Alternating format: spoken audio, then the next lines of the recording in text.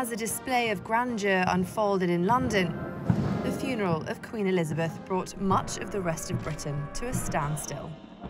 On one side, mostly empty streets, normally choked with traffic. It's a national holiday and many businesses are closed. On another, parks, pubs, people in thousands, watching on screens in silence. Sad. Not many words, really. I came here for Princess Diana's death. Incredible to see the nation come together. I'm feeling very emotional. It's such a moving ceremony. I'm really happy to be here. Yeah, the Queen meant so much to all of us.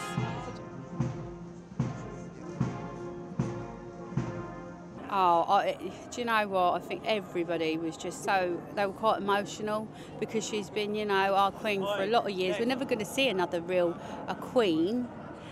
So yeah, it's been fantastic. For some people in the UK, this is just another day. For others, it's some welcome time off.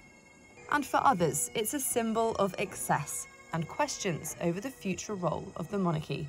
But it can't be understated how much pull this event has had on so many as they watch, wherever they can, quietly or in tears, their beloved former head of state laid to rest.